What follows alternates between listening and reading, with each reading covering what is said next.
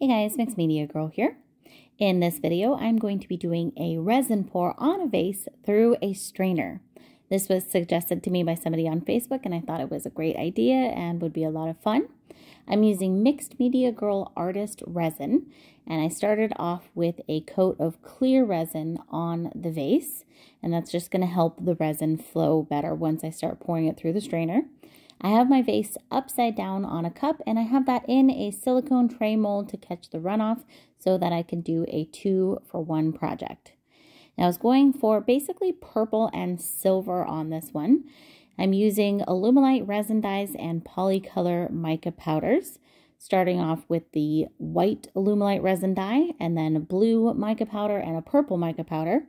Now I didn't actually have silver, so I kind of made my own with some black Alumilite resin dye and then some silver glitter, and that actually unfortunately didn't work out very well. It made it more of a gray than silver. It was pretty dark, and the glitter was unfortunately too chunky for the strainer, so it actually kind of ended up clogging it up. I poured my colors through the strainer until I was basically happy with the design, but because of that glitter clogging up the strainer, it got a little difficult near the end, and I had to lift up the strainer a couple times to help the resin flow through, and that definitely affected the design. So I think I will try this one more time just without that glitter so that I can truly see how that design would look, because as you can see here when I'm lifting it up, it definitely changes it.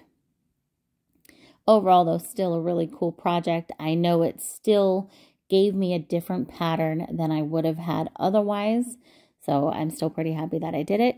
And I know some of you are probably going to ask, but how do you clean the strainer afterwards? You can just clean it with some isopropyl alcohol and use it again. I let the resin drip down the vase for probably about 5 minutes or so. I think it looks awesome. And then I lifted it up with the cup and moved it off, and I put it into a coaster mold to catch the rest of the runoff so that I could have yet another project. I then tilted the tray mold until it was completely covered on the bottom. And another important note, I'm not filling in the tray completely at this point. I do it in 2 parts. So the trays may be only halfway filled at this point. And another question I often get is, couldn't you just put a board or something under there and tilt it just like you do a canvas?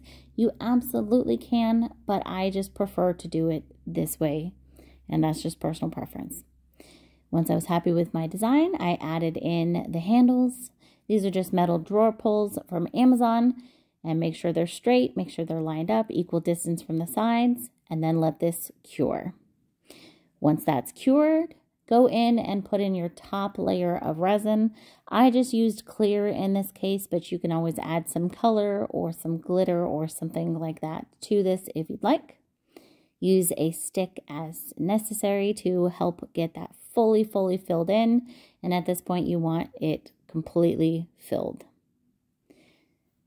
Let that layer cure, and then you are done.